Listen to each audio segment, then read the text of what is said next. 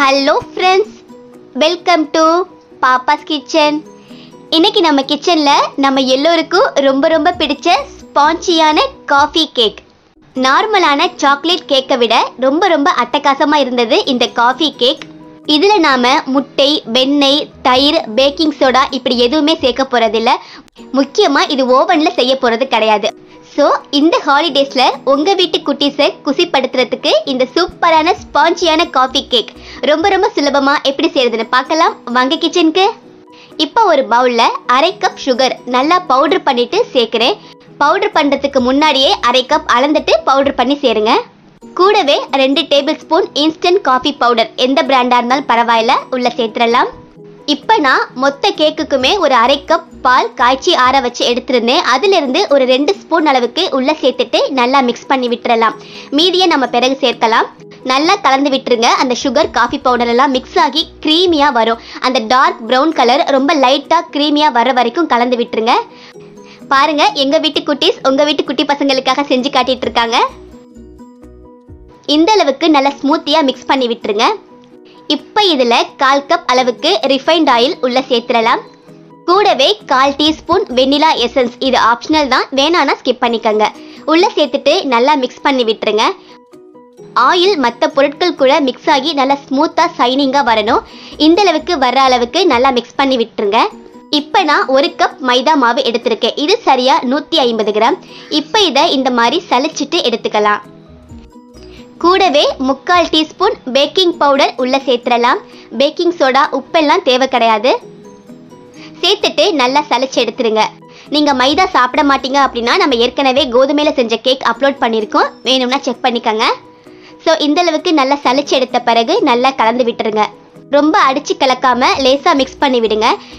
இப்போ நாம் எடுத்து வச்ச அரை கப் பால் இருக்கு இல்லையா, அதை உள்ளே சேர்த்துட்டு நல்லா கலந்து விட்டுறலாம். ஏற்கனவே நம்ம 2 ஸ்பூன் சேர்த்துருக்கோம். ஸோ மீதி பாலை உள்ளே சேர்த்து நல்லா கலந்து விட்டுருங்க. இந்த மாதிரி ஸ்மூத்தாக கலந்து விடுங்க.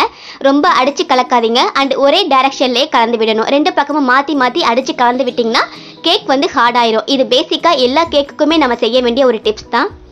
இப்போ நான் இந்த மாதிரி கேக் டீன் எடுத்திருக்கேன். உள்ள பட்டர் பேப்பர் வச்சுட்டு ஓரங்களில் பட்டர் அல்லது நெய் கொஞ்சம் அப்ளை பண்ணிக்கோங்க. இப்போ இதில் நம்ம கேக் மாவை உள்ளே சேர்த்துடலாம்.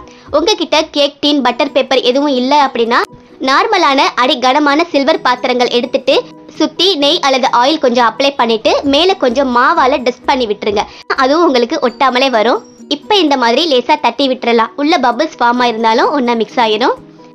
இப்போ ஒரு கனமான பாத்திரம் அல்லது ப்ரெஷர் குக்கர் எடுத்துட்டு மேலே ஒரு லேயர் மண் அல்லது தூளுப்பு சேர்த்துடலாம். அதுக்கு மேலே தூக்கி வைக்கிறதுக்கு ஒரு ஸ்டாண்டு.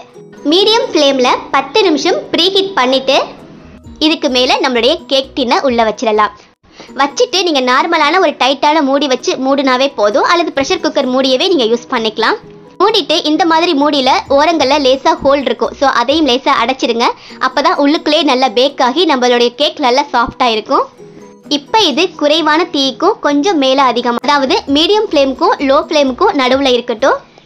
சரியா 25லிருந்து 35 நிமிஷம் வரைக்கும் தேவைப்படும். 25 நிமிஷம் வரைக்கும் ஓப்பன் பண்ணாதீங்க. அதுக்கப்புறம் ஓப்பன் பண்ணிட்டு ஏதாவது குச்சி விட்டு பாருங்க வெந்துருச்சா அப்படின்ட்டு. வேகலை அப்படின்னா மறுபடியும் ஒரு 5 நிமிஷம் அப்படியே இருக்கணும். இப்போ இருக்கட்டும். நான் சரியா 30 நிமிஷத்துக்கு பிறகு ஓப்பன் பண்ணி பார்க்குறேன். குச்சி அல்லது கத்தியை உள்ளே விட்டு பார்த்தீங்க அப்படின்னா ஒட்டாமல் வந்துருச்சுன்னா நம்ம கேக் ரெடி ஆயிடுச்சுன்னு அர்த்தம். ரொம்ப ரொம்ப ஸ்பான்ச்சியாக ரெடி ஆயிருக்கு.